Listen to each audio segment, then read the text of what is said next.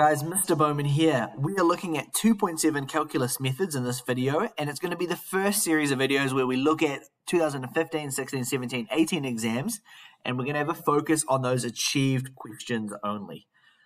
Let's get straight into question number one. Question number one, a function is given by this equation, so x4 plus 2x squared minus 5x. We've been asked to find the gradient at the point where x is equal to minus 1. So the first thing to note, we've got the original equation, but we've been asked about the gradient. So we need to differentiate to be able to find this. So let's write down our initial equation. So there's fx, that is x to the power of 4 plus 2x squared minus 5. To differentiate, hopefully you recall this, we've got f dash x, so that dash there stands for the gradient function. Lets us figure out the gradient. We are going to go, there's an invisible 1 out front here. It's going to be 1 times 4, gets us to 4. And we're going to reduce the power by 1. So that's going to be 4x cubed. Same here. We're going to times the number out front by the power. 2 times 2 is going to get us to 4 as well. Plus 4, and then we're going to reduce the power by 1, which will get us x to the power of 1. That 1 is invisible. We don't actually need that. And that 5 or minus 5, that just goes away. So there's our gradient function. That'll let us figure out the gradient at any point. And what we've been told is x is equal to minus 1. So what we're going to do, we're going to go f dash minus 1 is equal to 4, and then minus 1 cubed plus 4 times minus 1. So minus 1 times minus 1 times minus 1 is minus 1. And then minus 1 times that 4 is going to be negative 4. And then same here, we got 4 times minus 1. That's going to be another minus 4. Putting those together gets us to minus 8. So that means at that particular point, we've got quite a steep downhill point. It should be going downhill for every 8 unit it goes across 1 unit. Okay, we're now looking at question number 2. The gradient function is given by f dash x equals 4x minus 3.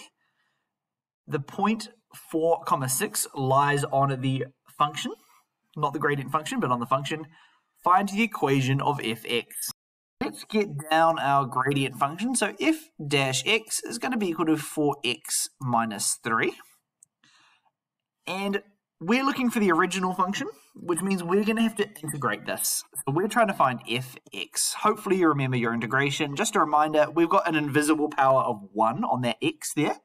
So we're going to go the number out front divided by the power plus 1, x power plus 1, and then we're going to go minus 3x plus c. And that plus c is what's going to be annoying in this one. So let's simplify that up a little bit more. So that's 4 divided by 2. That's going to be 2x squared minus 3x plus c. And this here is going to be our equation. So you kind of think it as y equals this. This time around, we're using fx. Now, we've been given a point, the point 4, 6. And at this particular point, we know that x is going to be equal to 4. And we know that y is going to be equal to 6. We're going to substitute that into this equation. We can then figure out what c is equal to. Let's put that in. Just a reminder, this fx is equal to y. That's going to be 6 is equal to 2, 4 squared minus 3 times 4 plus c. And we can see that c is the only variable left. We can go ahead and solve for it. So let's go ahead. So 2 times 4 squared is 16, times that by 2 is 32. 3 times 4 is 12. So we're going to have 32 minus 12 plus c. That's going to get us to 20 plus c. And at this point here, we're just going to go minus 20 minus 20. So c will be equal to negative 14.